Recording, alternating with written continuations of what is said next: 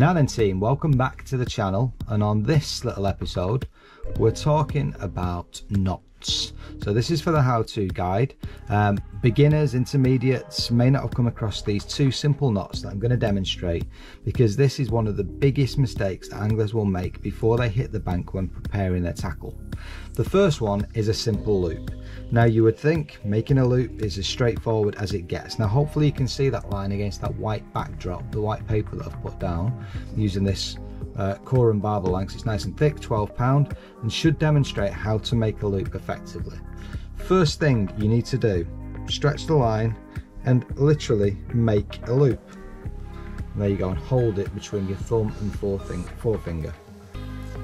And this is where the errors start coming in with anglers. So you see I've still got it, it's just made a loop, it's there.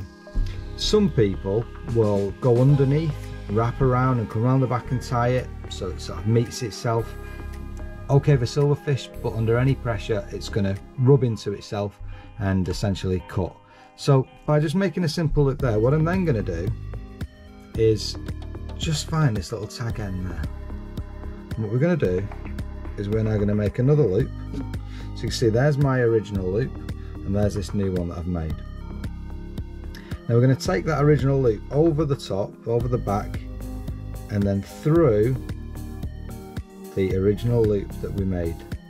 And you can see it makes that sort of figure of 8 just there. A little bit of moisture, pull that tight, just pull the tag in there. You can see that is never ever going to break. It's not going to bite into itself, and that is rock solid. So I'm going to show you that one again. Just trim that off and show you once more. So we're going to get the main line, we're going to make a loop just there. I'm going to grab that loop between thumb and forefinger just there. Now there's the original one, you can see. We're going to make another loop just there and take that original loop over the back and then through the new loop that you've created. You can see just there. Once again, a little bit of moisture to avoid friction. That loop is not going to break. Solid as a rock. Right, for my second knot, I need some slightly thinner line, so hopefully you can see that okay if I bring it closer to the camera. This is to tie anything onto the line, so whether it be an eyed hook, whether it be a swivel, a hook length connector, anything along those lines. This is 8 pound line, and I've got a size, what are we on? 14 Guru pellet waggler hook. And what we do is we're going to pass this line through the back. Always when you're tying an eyed hook on, always pass it through the back of the eye. Quite difficult to do when I've got a camera in front of my face.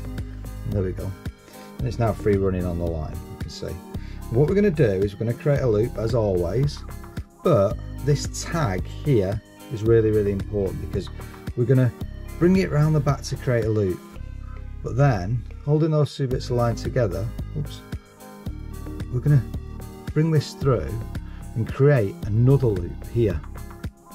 And we're going to go once, twice, 3 times, 4 times through this little loop. So we've still got the original loop there, but we've now created this other loop, and we're going to moisten that. And now we're going to pull that tight. You can see it meets the main line. But what we're now going to do is take the hook and pull the main line, and you'll see that it pulls right down onto the actual hook itself. We can pull this very tight,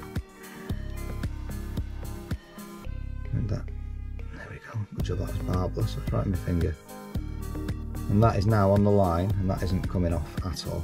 There's a little bit more motion, pull that line, that tag as tight as you can. But that is how you tie a swivel or an eyed hook or some sort of connector to your line. Create a loop, create a secondary loop within the loop, go around that loop 3 times, 4 times, moisten, and then hold the object such as the hook or the swivel and pull the main line tight until it draws down onto it, and that is not coming off at all. So there we go, little how-to guide, nice and quick. Hopefully those two loops, those two knots will give you some really good strength when you're out fishing, and we'll keep these little short videos coming.